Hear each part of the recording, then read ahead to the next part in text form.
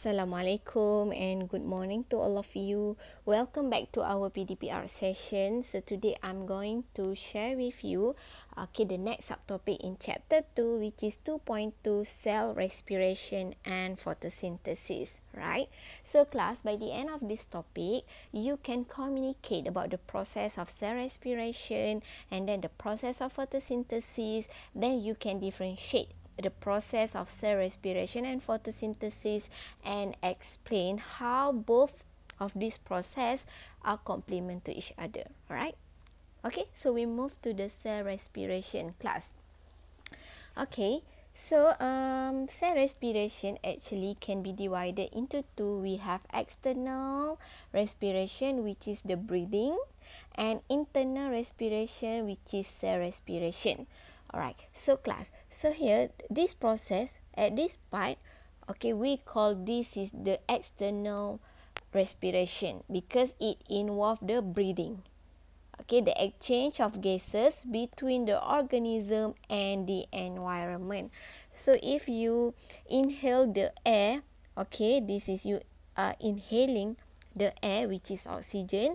Okay, so this process we call external respiration. And then once you inhale the oxygen, so the oxygen will come to the lung, go to your lung. So this process we call internal respiration, which is the cell respiration occur, where the cell respiration is the oxidation process and breakdown of glucose that occur inside living cells to release energy. So means that the cell respiration is the oxidize the glucose or breakdown of glucose, okay, to release the energy. Alright, so next, okay, so here the we will learn in detail about the cell respiration. Okay, so the cell respiration occur in the mitochondria. So we have learned about the function of the mitochondria to supply or to generate energy, right? Okay, so this is the living thing.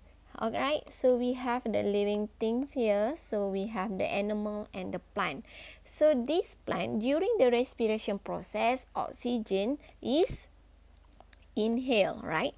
So the oxygen will combine with the glucose to form the carbon dioxide, water, and this is actually energy, right? It will produce the energy. It means that the glucose is breaking down, okay, or is oxidized to form carbon dioxide, water, and energy. So this energy actually is used for the life process, such as to do excretion, to digest, and so on lah. Okay, so this is the explanation. The cell respiration means that the process of breaking down food to release energy, and then the energy that is released will be used for the life process. Okay, and then the cell respiration requires oxygen. Alright, so this is the equation. So this one you must remember the equation for the cell respiration. Alright, so the oxygen that we inhale, okay, plus with the glucose, it will form the carbon dioxide, water, and energy. That is the word equation for the cell respiration. And remember, this process occurs in mitochondria. Okay, next we move to the photosynthesis, and I am sure that most of you have the prior knowledge about this process, the photosynthesis. Alright, because you have learned when you were in primary school about the photosynthesis. Okay, so as it is same thing, which is the photosynthesis need or required light energy from the sunlight. Okay, and then the chlorophyll from the plant, from the green plant. So remember, the chlorophyll actually come from the chloroplast. So where do you get this chlorophyll? From the chloroplast. So remember, this is the okay. Alright, so actually this is the chlorophyll. Alright, Okay, this is the whole thing here. The whole thing here we call this is chloroplast. Alright, so don't misunderstood. What is the chloroplast? What is the chlorophyll? Okay, so and then okay, light energy, chlorophyll, carbon dioxide from the environment. We need the carbon dioxide to do photosynthesis. Okay, and then the water. Where do we get the water? From the roots. The water and mineral in the soil will be absorbed by the root. Alright, to produce what? To produce glucose and oxygen. Now, how to do the equation? How to write the equation for the photosynthesis? The first one is photosynthesis need a carbon dioxide, okay, plus with the water in the presence of light and also the chlorophyll. Sorry, because we don't have enough space here, so I will write at the below. To form a glucose, right? To form a glucose plus what else? Oxygen. Okay, so that is the word equation for the photosynthesis, right? Here, okay, next we move to the we know that okay, during photosynthesis process, okay, the glucose or starch will be produced. All right, so we want to identify, okay, the presence of starch in the leaf, in the plant. All right, so first okay, this is the steps to test the presence of starch. Okay, starch ni it can be food or it can be your glucose that is produced during the photosynthesis process. Right. Okay, first you need to dip, okay, a leaf into the boiling water. So why do we need to do this? To break the cell wall of the leaf, all right, or to soften it. All right, after that, okay, you must fill, okay, half fill a boiling tube with ethanol. Then you put the ethanol here. Then after that, you put the boiling tube into the beaker containing hot water. Then barulah you put the leaf, right? And after that, you can see that the ethanol function actually to remove the chlorophyll in the leaf. So that's why the color in the boiling tube change become green. Because of what? Because the ethanol remove the chlorophyll. So chlorophyll is the green pigment. Okay, and then what else? Okay, the third steps is you put the leaf just now into the hot water. All right. Dip, okay, for the few seconds to soften the leaf, and after that you place the leaf on the white tile. Okay, then you put the iodine solution. So the iodine solution is the yellow solution, yellow colored solution. All right. And then once you put the iodine onto a drop of iodine onto the leaf, so the color of iodine solution change from brown or yellow to become dark blue. Okay, if the starch is present. Alright, so if there is the starch here, what happen? The yellow or the brown color will become, it will become the like a dark blue. Okay, like this.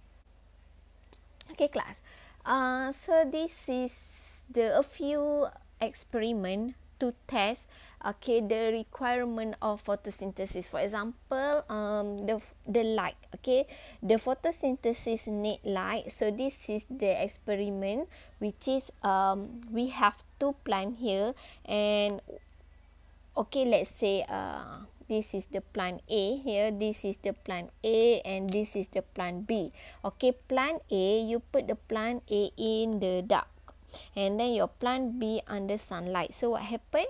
Okay, starch only present in the plant that exposed to the sunlight. Because of what? Because the photosynthesis can occur with the presence of light. So bila photosynthesis berlaku, then the starch will present. Alright, understand? And then next, the requirement of photosynthesis, the second requirement of photosynthesis is the chlorophyll.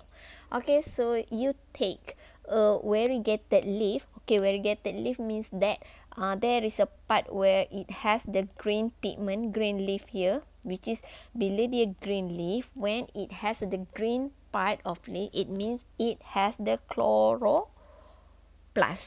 Okay, and then this is non-green part of leaf. So how to determine, okay, that this plant can produce starch or not? So we use the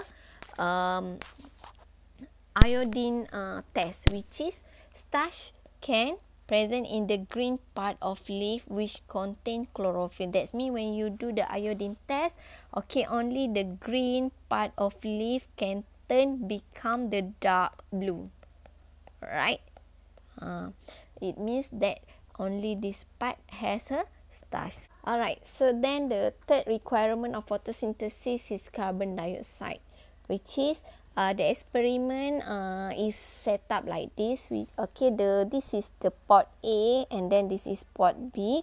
So the pot A consists of potassium hydroxide solution, which is the function of this potassium hydroxide solution to absorb what? Absorb carbon dioxide. So it means that the plant A doesn't have carbon dioxide, doesn't get the carbon dioxide. So air without the carbon dioxide. And then what happened? Only starch can present in the plant B. Because of what? Because plant B get enough sunlight, get the carbon dioxide, the water, and also chlorophyll. So that's why the starch only present in the plant B. And then the last requirement for photosynthesis is the water. So if you can see pot A and pot B, the starch only present in the plant A. Because of what? Because it got the sun, it has the light energy, okay, it got the water, chloroplast, and also the carbon dioxide from the environment. So that's why only okay the starch only can present in the plant A. Alright, next. Alright class, so now we move to the difference between the cell respiration and photosynthesis. Right, so cell respiration occurs in mitochondria. Okay, so remember your mitochondria. And then photosynthesis occur at your chloroplast. So the cell respiration, of course, it release energy, but for this one, they absorb energy from the sunlight. And then cell respiration use chemical energy in food, right? But for this one, photosynthesis use energy from the light. Okay, respiration occurs in human, the animal, plants, okay, and also at mitochondria, microorganism. But for photosynthesis only occurs in plants and certain microorganism. Cell respiration break down glucose, okay, but for the photosynthesis it synthesis glucose. Synthesis it means that making food, making glucose or making food. So the cell respiration use glucose and oxygen to produce carbon dioxide, water, and energy. This is the equation for the cell respiration. But photosynthesis use carbon dioxide and water to produce oxygen and glucose. The cell respiration occur at all times, but photosynthesis only occur when there is light. Okay, next. The relationship between cellular respiration and photosynthesis. Right. Okay, even though the respiration and photosynthesis is the different process, but they are complement to each other. So if you can see here, during the cell respiration, what happened? Oxygen is absorbed. During respiration, the oxygen is absorbed. and carbon dioxide is released. So the carbon dioxide is released and will be used by the green plant to produce glucose and oxygen. Then the oxygen kemudian is used by the plant, the human, and them to do the cell respiration. So the released carbon dioxide will be used by plant to carry out photosynthesis, and then the photosynthesis produce oxygen that is needed by organism for the cell respiration. Right? So I think that's all for our lesson today. So if you have any question, you can ask me. Alright?